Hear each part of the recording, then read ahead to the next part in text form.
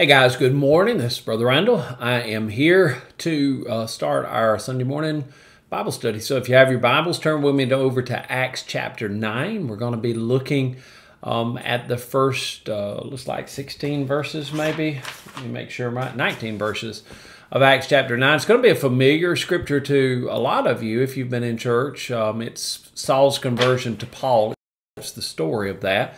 And I want to tell you that this is not a story for the sake of being a story. This is actually a historical event. And so sometimes when we read the Bible, we think it's just a story. It's kind of like Harry Potter or whatever mythical book you want to read. But this is actual history. This is what happened. And the Bible is simply portraying what actually happened. So we need to keep that in mind as we look. Let's begin with a word of prayer and then we'll start off. Father, we love you. We thank you for loving and giving to us, Lord. You're so good to us in every way. Open our hearts and our minds now this morning, Father, that we can see truth, know truth, Father, know you, and because you are truth. Help us, Lord, with wisdom and understanding. In Jesus' name, amen. So, announcement before we get started. On the 31st, Sunday the 31st, will be our first service back at church. So we're excited about that. We're only going to have a Sunday morning service probably through the month of June, and then we'll reassess and see, how we can start adding other things in, what other things we want to add in or need to add in. But we will start at 10:45. Now, I will tell you, and you should receive a notice by next Saturday that's going to have these instructions, but there are going to be some guidelines. Obviously, we can't just come in and party down the aisles. We've got to still observe and do some things that we need to do. And so when we get here, we're only going to enter through the front doors of the sanctuary. We're not going to come in any of the side doors at all, just so we can control the flow of traffic. The other thing is you will be required to have your temperature checked. We will do that in one of the rooms in the front part of the church.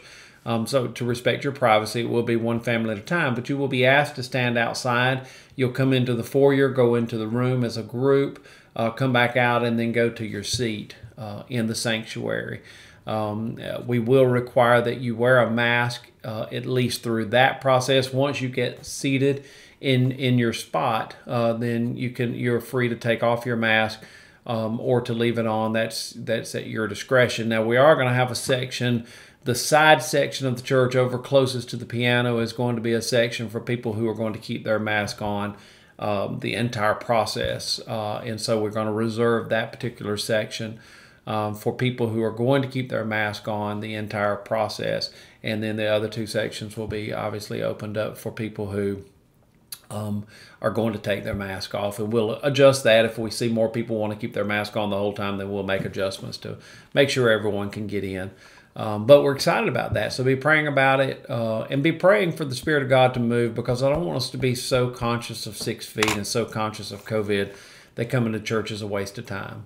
So be praying about that even now, and looking forward to it on the 31st. So I'm looking at Saul's conversion.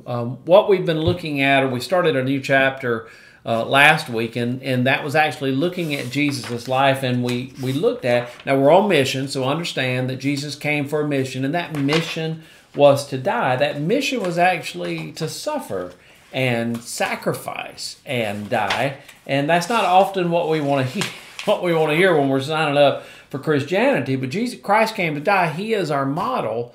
And so we have to be willing to go to whatever length our model goes to. And so last week we looked at examples of Jesus's suffering and dying, and his loneliness, the things that he went through, and then of his sacrifice. And so we looked at those in regards to him. Now this morning I want to look at what that looks like as it's playing out in Saul's life. Remember, Saul is on the fast track in the Jewish faith to becoming a great man. He's already a great man, but he's becoming a really powerful man. He's just sat and watched Stephen be executed. He's on a mission. He's passionate. His word is zealous. He's zealous to stop this Christian movement at whatever cost. He sees it as heresy. He really is the go-to man. He's the hit guy for the Jewish faith, and he's going after Christianity with a vengeance. And so when we get to chapter 9 of the book of Acts, we see, we ended up, with Philip and the eunuch, and now we're looking at Paul, or actually Saul. He's going to be Paul. So beginning in verse 1, meanwhile Saul was uttering threats with every breath and was eager to kill the Lord's followers. So he went to the high priest. He requested letters addressed to the synagogues in Damascus, asking for their cooperation in the arrest of any followers of the way, that's Christians, he found there. He wanted to bring them, both men and women, back to Jerusalem in chains. So when we start off with this, we're looking at who Saul really is. This is his heart. Now, understand, don't get a rock and throw it at him, because there's been a paradigm change in what God is doing from using the Jews to be his mechanism of evangelism.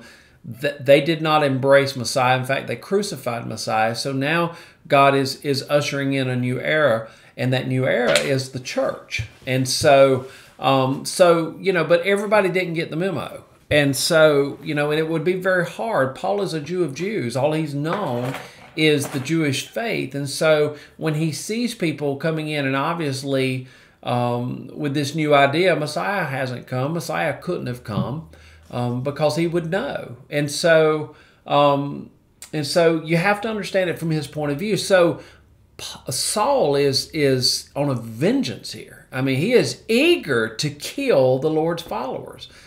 That's pretty radical. And he's being sanctioned by the high priest. And so, he knows he can't go off and do it on his own, so he has to get a letter. So he gets letters. He's going to start in Damascus, or in the synagogues of Damascus, and he's just going to work his way around. And so he asked for that they would get letter addresses of people who are Christians, followers of the way, because he wanted to bring them back. And in no uncertain terms, he wanted to bring them back in chains. He was going to make a public spectacle, because in his mind, if he could publicly humiliate and publicly assassinate or execute these Christians, that would squash the movement. And that's his goal. He wants to squash this movement. So that's his motive. That's letters in hand on his way to Damascus. And as he's approaching, verse 3 says, as he's approaching Damascus on this mission. All right, so you understand that Paul, or Saul here, is on a mission. The missions that we're talking about are not just doing our own thing. This is a mission that he believes is ordained by God. He's gotten the okay from the high priest. And so he believes he's doing God's thing here. And so he's on mission. The problem is he's just on the wrong mission. And so he's on mission.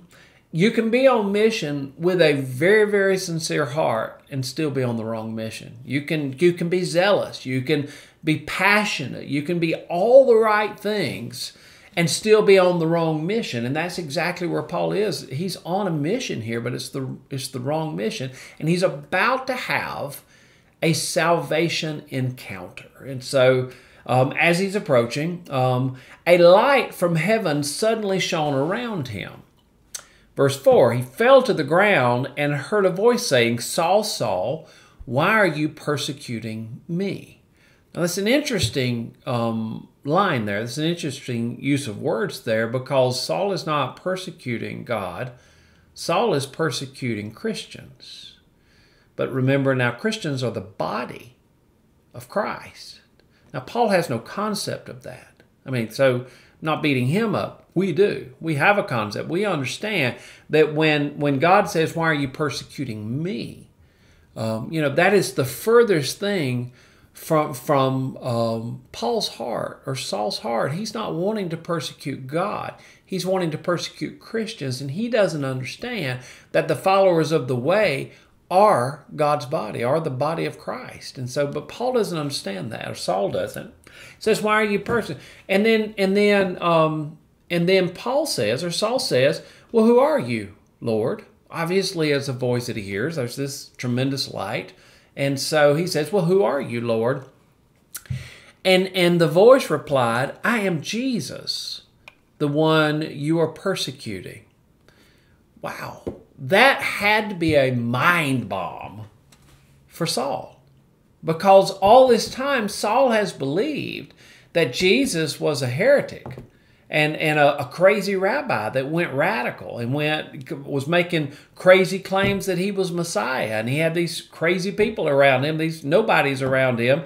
He even dealt with tax collectors and publicans, people like, that couldn't be Messiah. And now here's that Jesus speaking to him. I mean, he's having an experience with him. And Jesus says, why are you persecuting me? Paul says, well, who are you? And Jesus says, I'm Jesus, the one you are persecuting. Wow, man, that's deep. I mean, you need to spend a little time just thinking on that. Because I want to tell you, when you're anti-God's people, you're anti-God. You know, I understand the church is messed up. We are a messed up group of people. We all have our own hang-ups. We all have our own baggage. We all have all this stuff going on. We are a motley crew of people, but we are still the body of Christ. And when you persecute the church, you are literally persecuting Christ. And so you just need to understand that even from a Christian point of view. Non-Christians, people who don't believe, it's really not going to mean that much to them. But for Christians, I just want you to understand, every time you badmouth the church, and when I say the church, I'm not talking about the building. I'm talking about the people. Every time you talk against your brother and sister, every time you say, man, I don't go to church, a bunch of hypocrites, whatever, I just want you to understand you're talking about the body of Christ, so be careful about that. You say, well, I don't mean it toward Jesus. I mean it toward those people, but I want to tell you, those people are his body. You, if you're a Christian, are his body. And when we speak against each other, we are speaking literally against Christ. And so you just need to be very careful how and what you say about the church and make sure that what you say is from a pure heart and pure motive. Jesus then, this is crazy to me because Paul has no experience with Jesus. Saul has no experience with Jesus. And look at verse 6, because it's like, what, did I miss something? Have I stepped into a time warp here or what's happening? Now get up and go to the city and you'll be told what you must do. Well, I just learned your name. And I thought you were crazy. And now you're giving me instructions. Verse 7, the men of Saul stood speechless, for they heard the sound of someone's voice, but they didn't see anybody. So they heard the voice. It isn't just Saul hearing voices in his head. These people that are with Saul heard the voice, but they saw nobody. And look at verse 8. Saul picked himself up off the ground, but when he opened his eyes, he was blind. Well, I would submit to you that he was probably more blind before this event ever happened. So this is the beginning of him seeing, but he's blind. So his companions led him by the hand to Damascus. He remained there blind for 3 days. That's interesting all in itself. But he remained there blind for 3 days and did not eat or drink. Verse 9. Now there was a believer in Damascus named Ananias. So I want to show you something here about mission.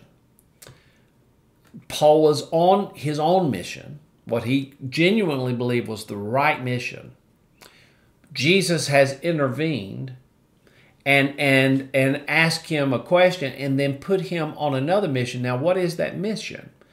That mission is to go to the city and wait until somebody tells you what you're supposed to be told. That's Paul's mission. Sometimes we think missions are these great, elaborate, huge things. And literally, the mission is simply to follow the voice of God, no matter what the voice of God tells you to do. Just follow that. The voice of God tells you to go hang upside down. One of the prophets was told to walk around naked as an example. That's pretty... you don't want that. You do not want God to tell me that. But I mean, you have to, a mission is simply listening to the voice of God, being able to hear the voice of God, and then doing what that voice says, not above or below it. And so his simple mission was this: get up and go to the city and wait until someone comes to tell you what to do. That's Paul's mission. So that's what he did. Blind. Stayed there 3 days, didn't eat or drink. Doesn't say that God told him to do that. That's just what he chose to do. And there's a lot of thoughts behind that. You can go study that yourself. Now, there was a believer in Damascus. So by the word believer there, you understand that this is a Christian. This is a follower of the way. This is someone that can hear the voice of God without being struck down by lightning. And someone who God has full authority through because he's been bought by Jesus Christ, full authority to say, go do what I want you to do. So this is what happens. Now there was a believer in Damascus named Ananias. The Lord spoke to him in a vision, calling Ananias. And Ananias said, "Yes, Lord." The Lord said, "Go over to Straight Street to the house of Judas. When you get there, ask for a man from Tarsus named Saul. He is praying to me right now. I have shown him a vision of a man named Ananias coming in and laying hands on him so he can see again." Now there is Ananias's mission. God has purposed this in his heart, and he's very specific. I mean, I don't think that I've ever gotten direction this specific before. Well, I know I haven't. But Ananias gets very specific direction here. And it's to go over to Straight Street to the house of Judas. And there's a man now. Now listen, none of that would have bothered Ananias, I don't think. Now, I don't know the neighborhood, so maybe it's a bad neighborhood. I don't know that part. But when he heard a man from Tarsus named Saul, I bet that got his attention. And we're going to see that it did. So when you hear the first part, go over to Straight Street to the house of Judas, might not have, okay, yeah, maybe he's got me a love offering or something. But then it says, when you get there, look for a man named Saul of Tarsus. He's praying right now. And I've shown him a vision that you're coming to lay hands on him so he can see again. Now, I don't know Ananias, so I don't want to presume here, but I'm going to make a speculation, which are dangerous. Make a speculation here that it's not every day that Ananias lays hands on people and they can see. So do you see several problems with his mission? I mean, I can. Don't know what part of town it is. So I can't speak to that, but I do know that he would have known who Saul of Tarsus is. And I do know that it's probably not an everyday occurrence that he goes and lays hands on people and they can see again. So we've got an impossibility here. We're going over to perhaps a person's house I don't know, and we're going to lay hands on a person that I do know wants to lay hands on me, and not in a good way. And so there is his mission. God doesn't ask his permission. God doesn't say, "I want to tell you something," and I want to tell you something about Saul that I didn't mention. You don't see Jesus begging him to do it. You don't hear him saying, "Please, oh come on." I want you to know that Jesus waylays him and asks him why he's persecuted, and then he gives him the mission. And there's no room for dialogue there.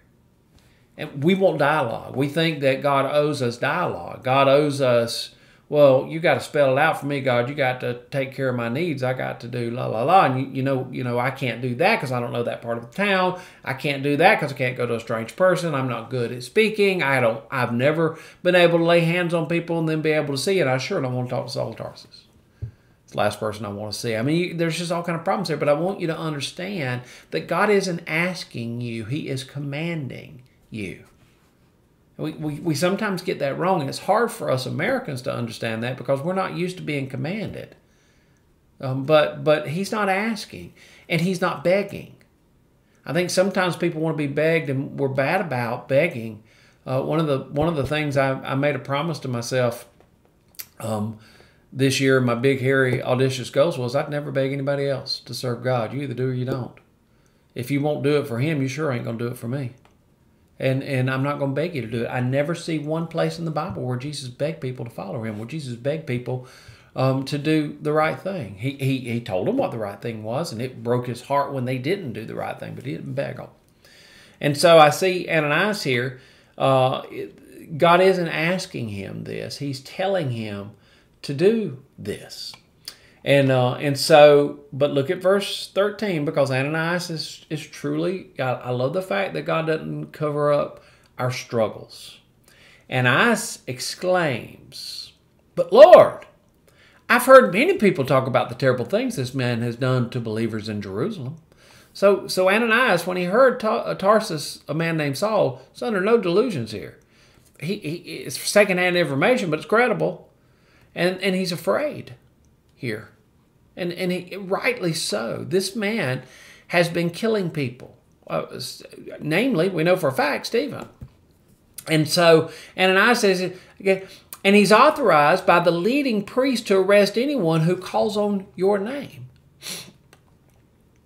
So not only does he know who he is, but he knows, you know how news is, people hadn't changed. He knows that they are, the news has already traveled because it's beaten Paul in his initial mission. And so, they know why he's coming. And he's afraid, but Lord. And this is what the Lord says. He doesn't say, please. And I know some of us are more sensitive than others. And obviously we want to be gracious and gentle and faith. We want to do those things. But I just want to tell you that's not God's method. I mean, he simply is just going to move on to somebody else. Yeah, okay, Ananias, he knows Ananias is going to do it because God knows everything. But let's say Ananias isn't going to do it. And who knows how many people God had in mind to bless with this great opportunity, but he knew they wouldn't do it. And I often think about that with us. I wonder how many, with me, I wonder how many opportunities I have missed. The great opportunities to make such a difference. How many people could I go and lay hands on and they could see? Or how many people do you get to be a part of the greatest writer arguably in the New Testament? How many people get to be a part of seeing that guy come to life? And so I wonder how many people could have had that. God knew Ananias would. Even though he's questioning here, he's a human. And so he's questioning. But God doesn't beg. Go, he says, for Saul is my chosen instrument to take my message to the Gentiles and to kings, as well as the people of Israel. So there is Paul's 1, 2, 3. Saul at this point, but Paul 1, 2, 3. He's called to take his message to the Gentiles, to kings, and to the people of Israel. So that's Paul's. Ananias knows Paul's calling before Paul knows Paul's calling, because God has shared it with him here. And God says, listen, he's my chosen servant. Doesn't matter what you think about him. It doesn't matter what you've heard. Doesn't matter what you think his intentions are. I'm telling you, he's mine. Go do what I'm telling you to do. And then he says, and I will show him how much he must, and look at this line, suffer for my name's sake. Isn't that a weird line? It's certainly a weird line to say to Ananias, but, on the forefront. God knows everything, obviously. He knows the full-time schedule. But he's going to show Paul how much he must suffer. So in my mind, I did some reading on it, but in my mind, God in his calling of Saul shared with him on the forefront, it's going to hurt. It's going to hurt. Now, we have scriptures in the Bible says, when you suffer, when trials come, when those things come. So we understand. But Jesus is saying to Ananias here, I'm going to show him how much he must suffer for my name's sake in advance. And the really crazy thing is Paul, still did it. He stayed on mission. Wow. So Ananias did what he was supposed to do. He went and found Saul. He laid his hands on him and he said, now look at these words because these are crucial. Brother Saul, the Lord Jesus who appeared to you on the road has sent me so that you might regain your sight and be filled with the Holy Spirit. Wow. Brother Saul, the Lord Jesus who appeared to you has sent me so that you might regain your sight and be filled with the Holy Spirit. Just an act of obedience. Now, I want you to understand that Ananias doesn't have this kind of power. I don't know if it ever happened again. I've told you many, many times the story where Brother Buford prophesied and about the little girl not having leukemia. Never heard him do it again. And I heard him pray for people many, many times, say, Lord, if it's your will.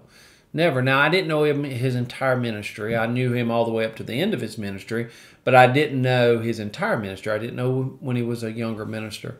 So I don't know if he ever made that statement before. I don't know that I ever asked him.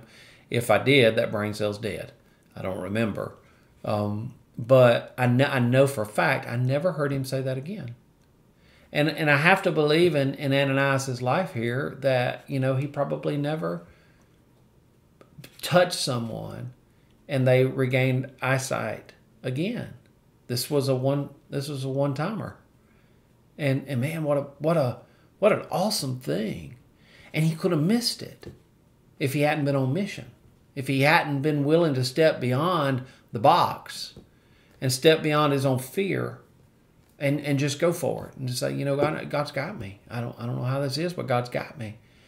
But Ananias did.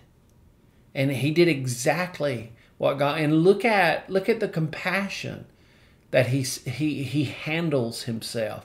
I mean, just by the fact he calls him Brother Saul, he knows what kind of man this is. And he knows, but he calls him Brother Saul. The Lord who appeared to you on the road has sent me. And man, what a blessing. Look at verse 18 because it's crazy. Instantly, something like scales fell from Saul's eyes and he regained his sight.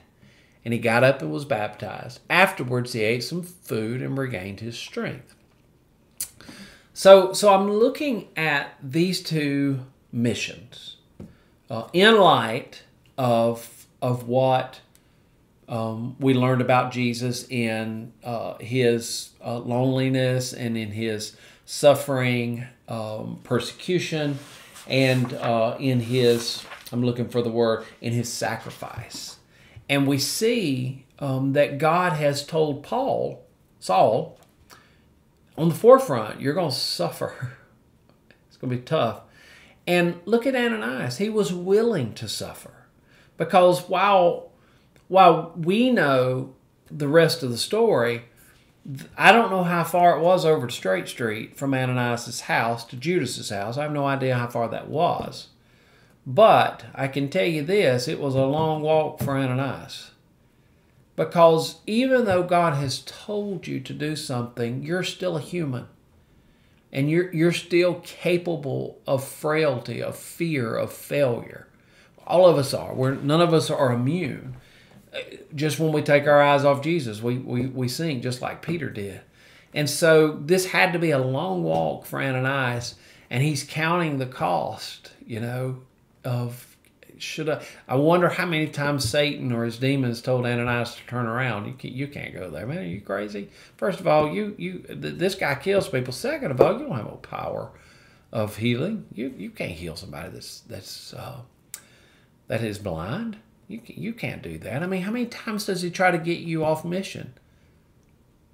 Presuming you know your mission, how many times do you start to do whatever it is that God has told you to do, and Satan is right there telling you can't do that? And he is absolutely right. But I can do all things through Christ. I mean, he's absolutely right. He's telling a partial truth. I can't do it. I don't have the power to restore someone's sight. I don't have the power to get rid of COVID. I don't have the power to do. And I have a tendency to be afraid, as many of you do. So there's a probability of suffering and death for Ananias. And yet he gets there in his mission. He fulfills the mission. Now, I don't know if this was his last mission. I'm going to presume not. It's the one we know. But I assume that God gave him other missions. That wasn't his only one, but that's the one we see. And he didn't say go get 20 of your fellow folks in case Saul changes his mind. He walked that path alone. And he went and handled it with such graciousness. I just want to encourage you in your ministry, in your mission, that there may very well be suffering, there may very well be fear, but God's got you. If you die in the process, God still got you. And I think we hold on to this life as if this is the end of everything. And if something happens here, it's over with. But I just want to tell you, this is not the end. Christians, we have hope. And that hope leads us to not care for our lives, but to do whatever God tells us to do. Not foolishly, not stupidly. We don't just randomly do stupid things. This guy didn't just wake up one morning and say, hey, I think Saul's in town. I'm going to go try to get those scales off his eyes, and maybe I can call him brother and he'll be nice to me. No, he went on the mission that God sent him on. I just want to remind you, you can't go on any mission and have the power of God. You can do anything you want. But to have the power of God, you must be on God's mission, and you must complete that mission the way God leads you to. Now, these men did not have the Bible. We have the Bible. So much of what you need to do is already recorded in the Bible. You say, well, God hasn't spoken to me and told me how to do my mission. I bet he has. I guarantee you there is a lot of what we're all supposed to be doing. All of our missions have some things in common, and what we're all supposed to be doing is already written in the Bible. But I heard Glenn say it this week on Friday's Fast 15, that oftentimes we don't know what the Bible says. And so we know what it says, but we don't do it. So we don't apply the wisdom to do it, so it's pointless. And I just want to tell you, you don't get any mission you want. You can't do it any way you want. You've got to follow the instructions of God. You got to have a gracious heart. And with Saul, his eyes are open, but he's going to go into this ministry eyes wide open. And that's crazy to me. I mean, that line where Jesus said, I'm going to show him how much he must suffer for my name's sake. That's a crazy line. And it just gives me greater respect for Paul, because he went into that eyes wide open. He didn't go into that thinking, oh, wow, everybody's going to love me, and I'm going to be, I was on the fast train to being somebody in this, and I'm going to be a high dude in this. But Jesus is saying, no, I'm going to show him how much he must suffer. So I just want you to have the right perspective of mission. It's not, it is for everyone, but not everyone will accept it, because some people are too afraid. They're going to miss the opportunity. They're not going to go on mission. They're always just going to stay in that same rut that they've always been. Even Christians miss some of the greatest blessings of their life because they won't go on mission. Or they go on mission, but they don't go on God's mission, or they go on God's mission, but they don't do it the way God told them to do it. And so it's just a vicious cycle, and they get so frustrated and they get so angry. And I know that pain because I've done it myself many, many times, sadly. And what we've just got to decide to do is listen for the voice of God and wait till we know the voice of God. Stop running over to Judas's house when God hadn't told you to go. I mean, notice God didn't tell everybody to go to Judas's house. He only told Ananias to do that. What if everybody in the community, hey, let's go see if we can convert Saul. He's come to kill us, but maybe we can convert him. That'd be a good thing. Yeah, let's go do that. Well, God is the one that sends us on mission, not us. And so I just want us in this lesson to reevaluate the missions we are on to see if they're actually ones that God sent us on, and then to open our ears and our hearts to what mission God actually might be trying to send us on that we're trying to manipulate. God's got great things, and I'm looking for great things. Don't miss it in the scripture. Love you guys. Look forward to seeing you at 10:45. Have a great day.